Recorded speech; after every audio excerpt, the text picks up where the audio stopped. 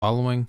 This is a little bit more tricky. And actually, let me pull this up.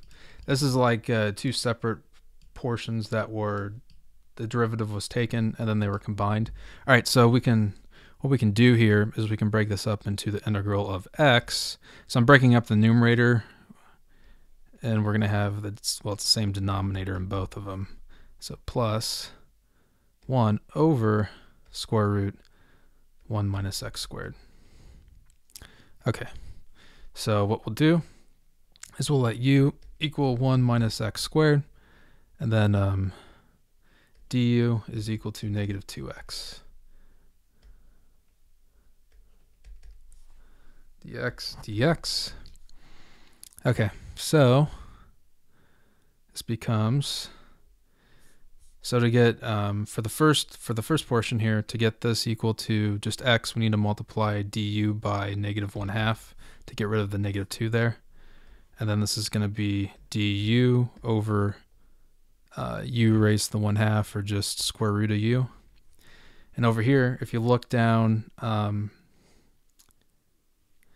see here. If you look right here at 13, it matches up with that. So we have plus,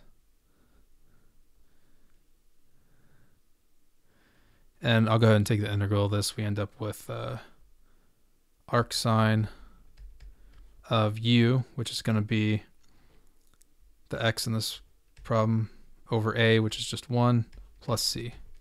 And plus c covers for both of them.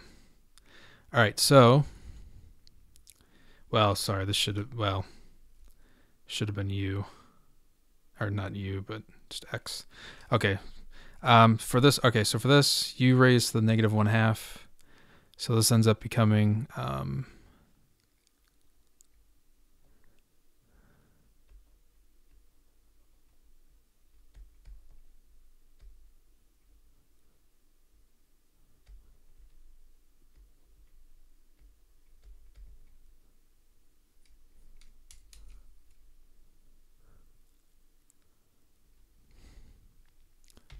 excuse me, 1/2.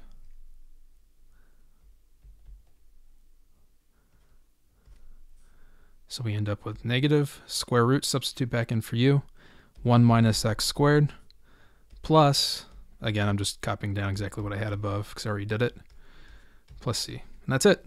And what happens here, if you take the derivative of this, and then you combined everything, you could end up with exactly what you had in the original statement. So anyway, I hope this helped you out. I really appreciate you watching this video here, and you make sure you have yourself a great day.